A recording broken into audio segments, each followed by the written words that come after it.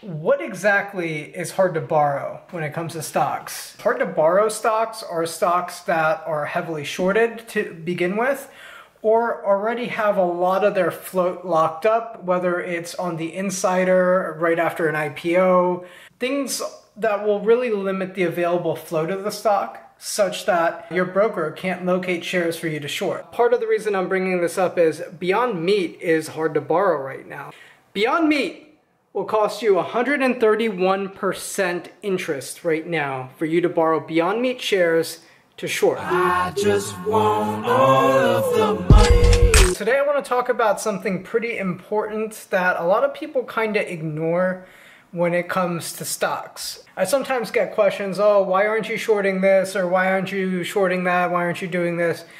Truth is, beyond the fact that there's probably a million different ways to make money or lose money in the stock market, sometimes your hands are tied when it comes to shorting stocks. Key thing I kind of want to talk about today is hard to borrow and hard to borrow stocks, as well as fees you pay when you go to short sell these stocks. These are things I think a lot of newbies don't realize, and a lot of intermediate traders oftentimes forget. When you go to short a stock, there's actually a process involved with shorting that stock. And a lot of people forget about this. Basically, when you're shorting the stock, the process is you are borrowing shares of that stock from someone who already owns that stock, and you're going ahead, and the moment you borrow, you go ahead and you sell the stock. So you're taking a negative position on stock that you don't actually own. Now, this is fine when that stock doesn't change hands very often, or there's a very high float, and the ability for your broker to find an available counterparty to lend you the stock is readily available. Keep in mind, it's not like you're asking your dad, hey dad, can I borrow 100 shares of Beyond Meat so I can go ahead and short it? No, your chances are your dad doesn't own Beyond Meat.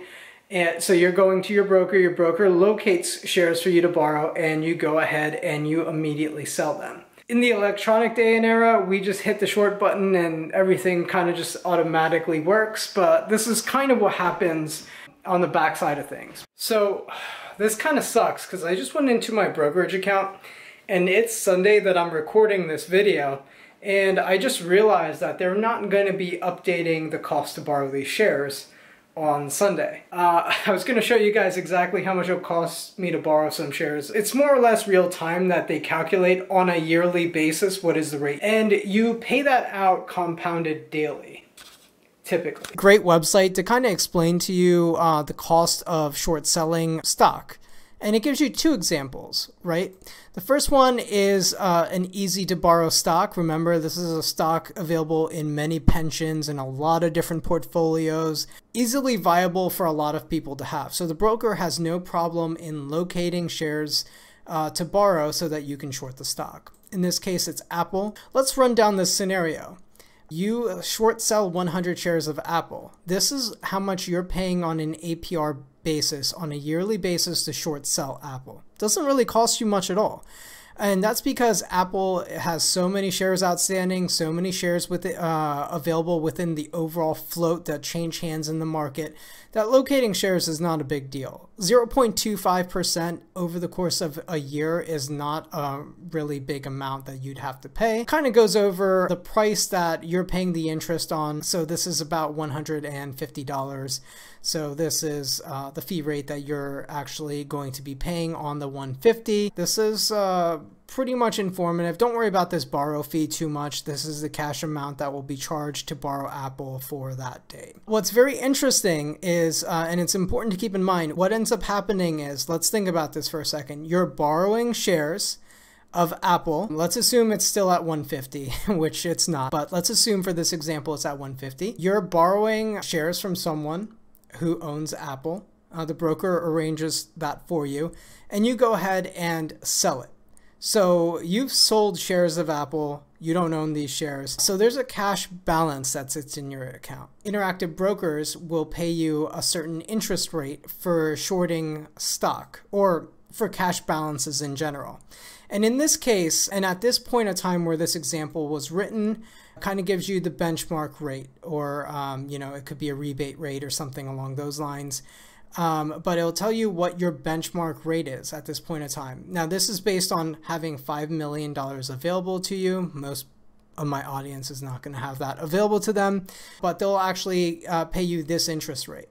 So in the case of Apple, you are actually netting a 0.378% APR on an annual basis for shorting Apple. You'll make 15 cents per day just on interest. Obviously, if you shorted Apple at $150 back in 2017, you're going to be hating your life right now because Apple's well over $230 a share at this present time. You know, you can at least subtract this 15 cent a day interest that you would have gotten from shorting Apple.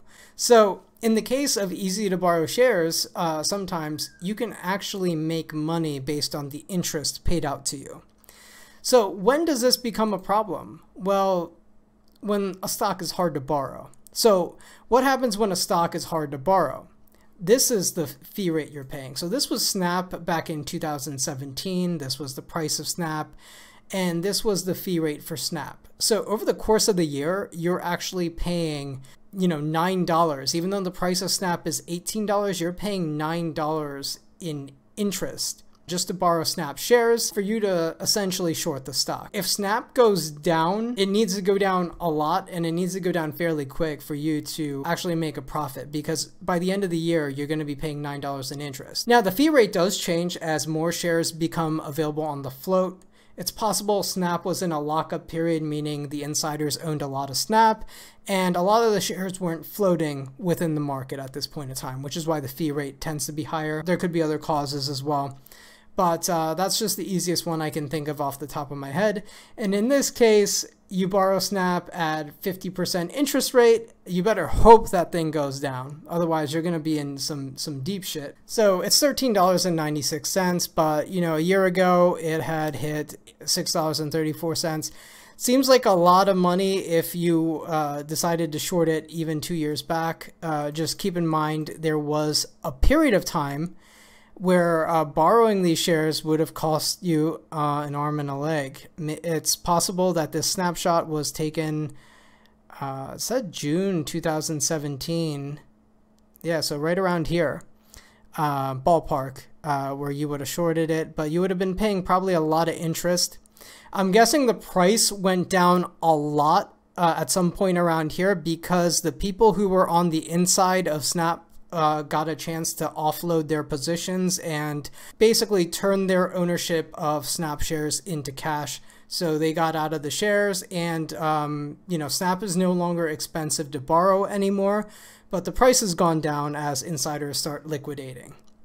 You can see how many shortable shares there are here, and you can see how many shortable shares there are of Apple. 202 million of a stock that's priced much higher versus 159,000 of a stock that's priced only at $18 a share. So it kind of really opens your eyes of what's really behind short selling and how you need to make money fairly quickly to take advantage of this cost to borrow. I have some covered calls on Beyond Meat when the price fell to about like 105. I have some put options as well. The reason I think Beyond Meat can potentially go down even further is because this week insiders are finally able to sell. Now, there are two things that are going to happen. Insiders are going to sell, and if there's not enough demand on the other side for Beyond Meat stock, the price of Beyond Meat stock is going to fall. Most likely it is going to fall this week, but you can't really take advantage of it easily, you know, because the shares are very hard to borrow and very expensive to borrow without, you know, put options. Since I can't pull up the real-time data of how much it will cost me to borrow shares right now, this article that was written on August 1st, 2019, you can kind of see that the bears are actually spending more than 100% on Beyond Meat shares just to borrow Beyond Meat shares. The offer rates, this is the current short interest at this point in time. A lot of that's going to change this week. It's 10/27/2019. I hope to have this video edited and out before Wednesday of this week. After that point in time, you're going to actually see that the cost to short Beyond Meat should go down as more shares become available. A lot of times I know you guys have these thoughts, hey, it's a sure bet to short this, or it's a sure bet to do this. A, nothing's a sure bet. B, if you're wrong, you're going to get your face torn off because you're going to be paying an assload of interest. You know, I know you guys saw a video of me doing it, but that was me kind of wanting to be an asshole on camera. I recently did a video where I tried to short Tesla stock when it hit $302 and change. And my broker rejected the order, saying they could not borrow the shares for me to short Tesla. Last time I tried to short it with a small amount, like 20, and my broker like literally rejected. Oh, it didn't reject it this time. Yeah, see, shares are not currently available to short. Which kind of worked out in some ways because Tesla kept continuing to climb higher and higher. But it really kind of goes to show you that sometimes when you go to short a stock, you're shit out of luck because your broker just can't locate shares for you to short. So that's it for me. I hope you guys enjoyed this talk, and I'll catch you guys all soon. I just want all of the money.